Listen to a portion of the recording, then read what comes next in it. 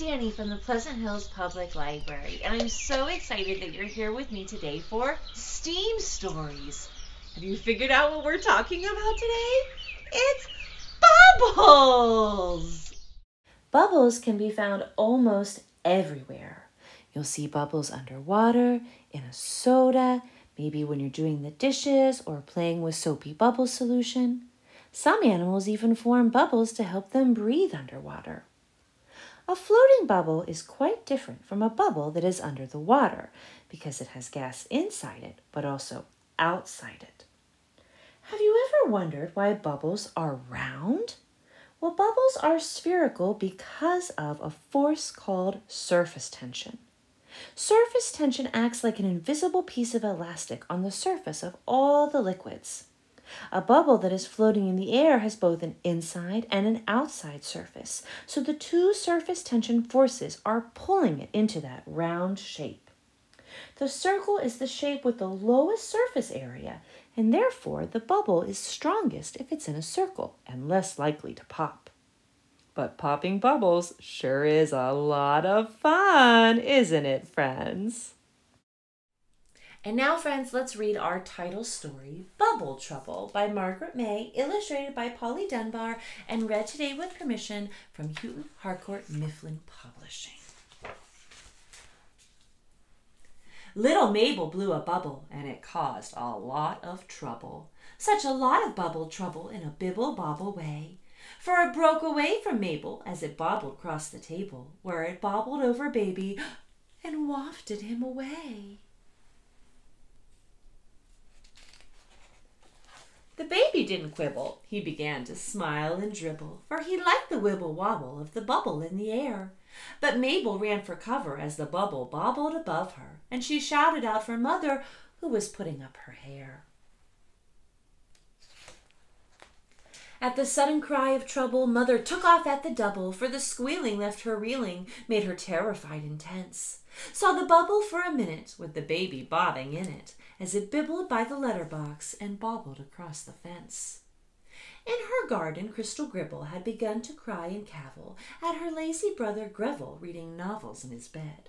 But she bellowed, "Gracious, Greville!" as she grovelled on the gravel when the baby in the bubble bibble-bobbled overhead. In a garden folly, Tybal and his jolly mother Sybil sat and played a game of Scrabble, shouting shrilly as they scored. But they both began to babble and to scrabble with the Scrabble as the baby in the bubble bibble-bobbled by the board. Then crumpled Mr. Cooper and his wife, a crabby couple, sat arm in arm to hobble and to squabble down the lane. But the baby in the bubble turned their hobble to a joggle as they raced away like rockets, and they never limped again. Even feeble Mrs. Threbble, in a muddle with her needle, matching pink and purple patches for a pretty patchwork quilt, when her older sister told her, tossed the quilt across her shoulder as she set off at a totter in her tattered tartan kilt.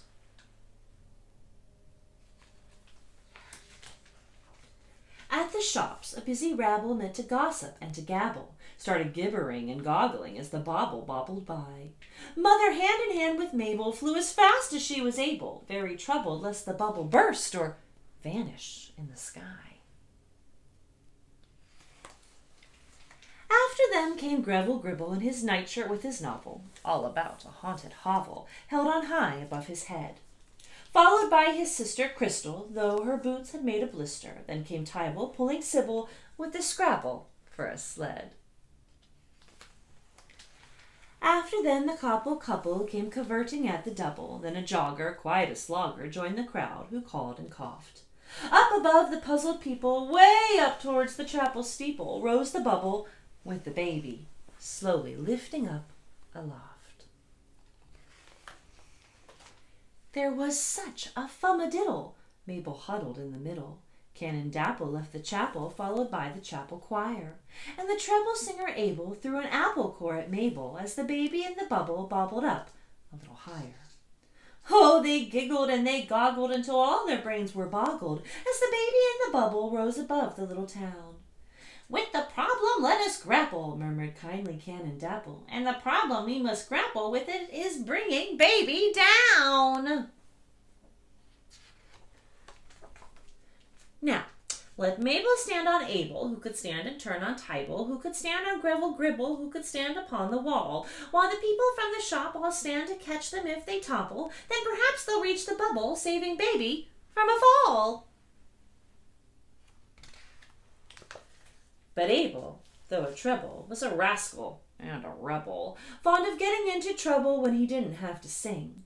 Pushing quickly through the people, Abel clambered up the steeple with nefarious intentions and a pebble in his sling. Abel quietly aimed the pebble past the steeple of the chapel at the baby in the bubble wibble wobbling way up there, and the pebble burst the bubble so the future seemed to fizzle for the baby boy who grizzled as he tumbled through the air. What a moment for a mother as her infant plunged above her. There was groans and gasps and gargles from the horror-stricken crowd. Sybil said, "Upon my honor, there's a baby who's a goner." And Crystal hissed with emphasis, "It shouldn't be allowed." But Mabel, Tybal, Greville, and the jogger, Chris and Neville, didn't quiver, didn't quaver, didn't drivel, shrivel, or wilt. But as one they made a swivel, and with action firm but civil, they devised Mrs. Thruble of her pretty patchwork quilt. Oh, what calculated catchwork! Baby bounced into the patchwork, where his grizzles turned to giggles and to wiggles of delight. And the people stared dumbfounded as he bobbled and rebounded, till the baby boy was grounded, and his mother held him tight. And the people there still prattle, there's a lot of tittle-tattle, for the glory in the story, young and old folk, old and gray, of how wicked Treble Abel triple troubled with his pebble, but how Mabel and some others saved her brother and the day. Can you imagine being trapped in a bubble? Ah! And now, friends, let's go back outside to learn how to make really large bubbles. To do this, you will need 2 sticks of approximately the same size and a long piece of string that you can tie in a circle. So let's go see. And now, friends, we are going to attempt to make a very large bubble. Probably not a large enough bubble to hold a baby, but maybe a large bubble nonetheless. To do this, you need sticks and yarn and a container of bubble solution. So let's see if we can do it. I think it's going to be big enough for a baby. Oh, it popped. Let's try again. The secret is to go slow and make sure the bubble doesn't pop. Whoa! That's big enough to hold. Did you see that bubble, friends? It was huge. Let's try big enough again. to hold 1 or 2 babies. 1 or 2 babies.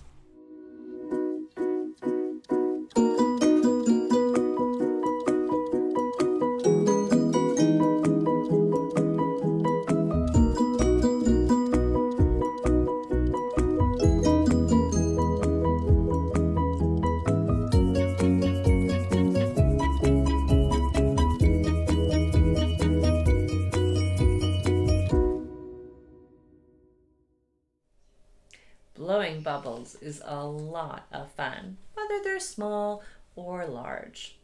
And usually bubbles are just in a circular shape. But in this story, something happens to the bubbles. So let's find out. This is called Bubbles, written and illustrated by Kit Chase, and read today with permission of Penguin Random House.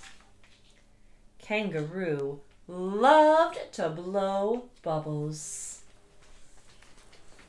One day, she saw some mysterious bubbles, so she followed the bubble trail and found Koala.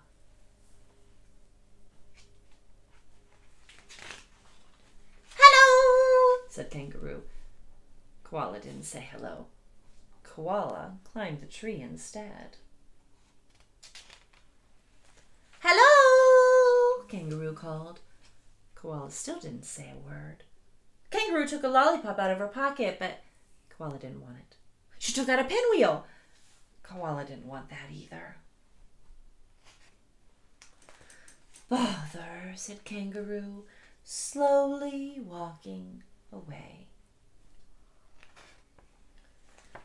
Kangaroo sat down to think and blow bubbles, and soon some bubbles floated by again. Kangaroo and Koala blew friendly bubbles to each other. They blew small bubbles and big bubbles, crocodile bubbles and tiger bubbles. It was a happy bubble party.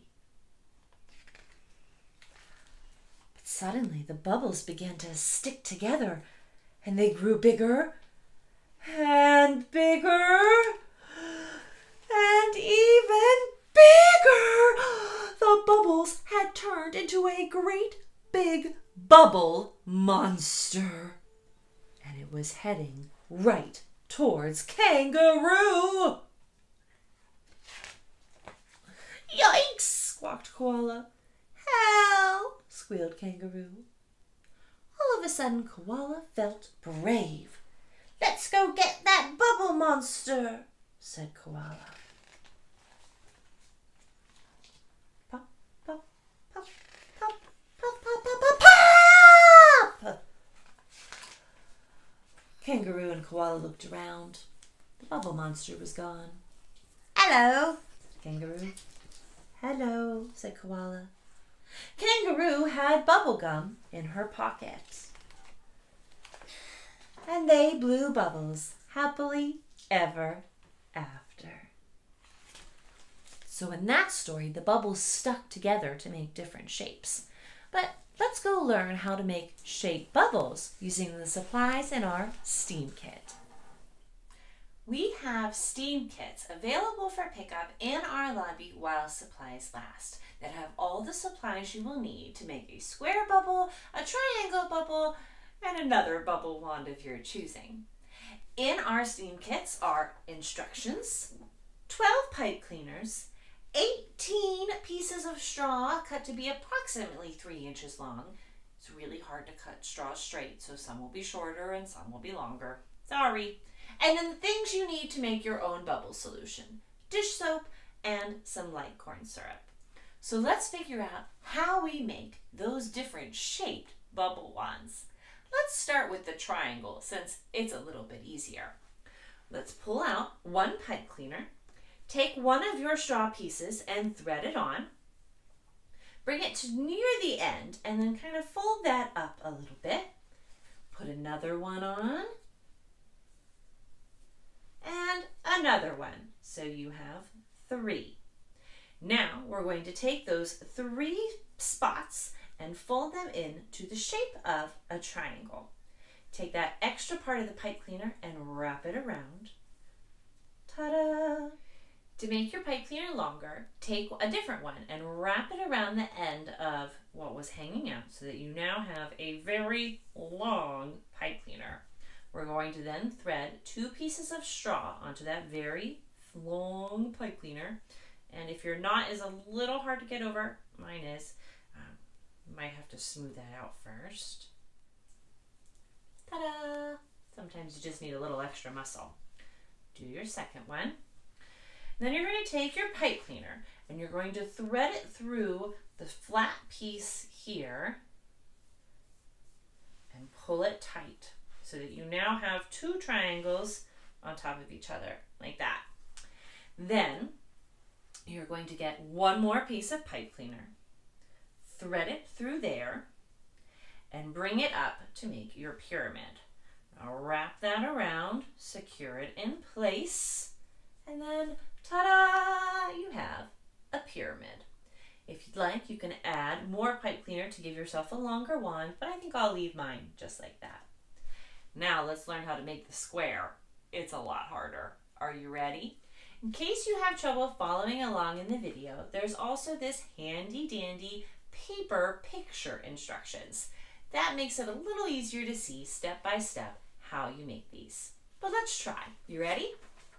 So just like with the triangle, we'll start with 1 piece of straw on our pipe cleaner, pull it close to the end, and bring that pipe cleaner up just a little bit to make a lip so the straw doesn't fall off. Oops, I didn't make a big enough flip. It fell right off. Let me try that again. All right, and then you're going to put on another piece and another piece and another piece. Now before you put on that last piece, it might be a good idea to make your pipe cleaner longer, just like we did with the triangle, so that you have lots of pipe cleaner to work with.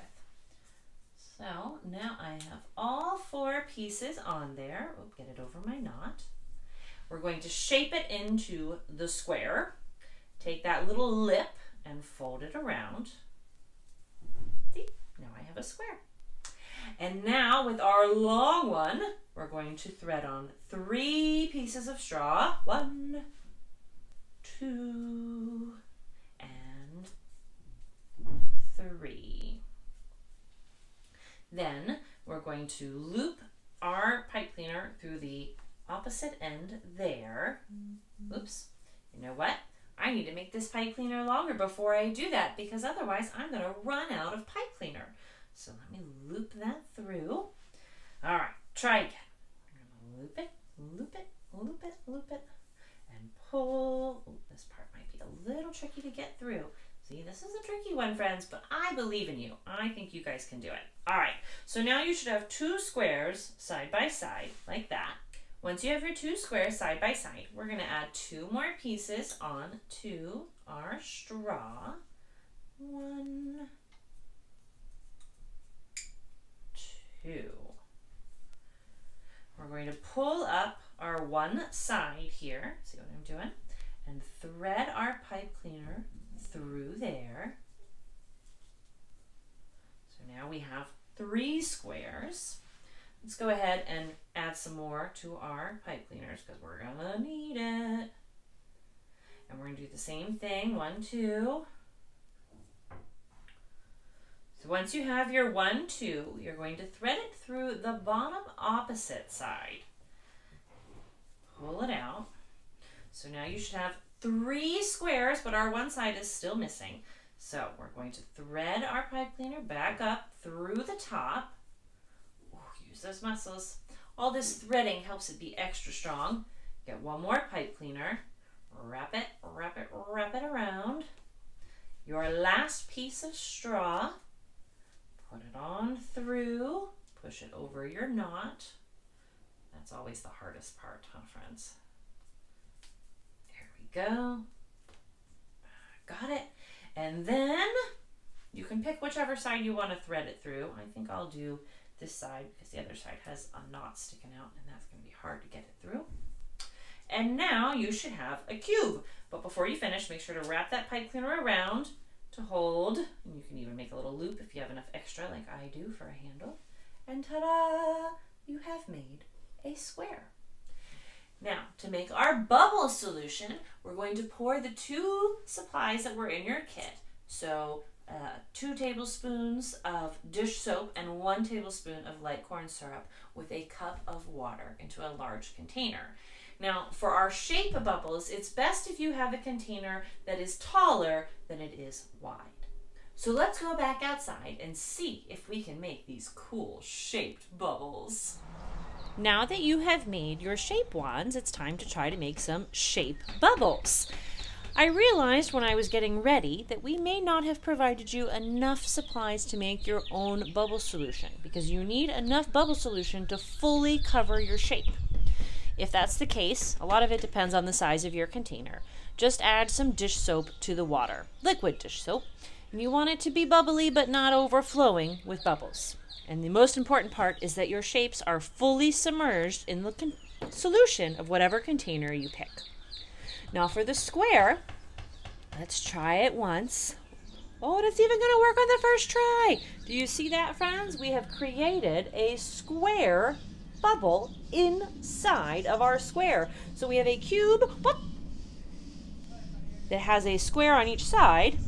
The trick to this one is to make sure it's fully submerged and then very slowly lift it up. Oh, the wind popped that one. Now, if you blow bubbles from this, they're still going to be round because of that surface tension. Now, those didn't blow very well. but you can create a square bubble inside your cube. How cool is that? Now my triangle one seems to have got a little lost. Let's try it out. It's a little easier to work and smaller too. You can see there we have created a triangle pyramid bubble. Well, the wind's going to try to blow it now. Just like with the square, if it blows, it will turn into a circle, despite whatever shape it started in. Pretty cool, huh, friends?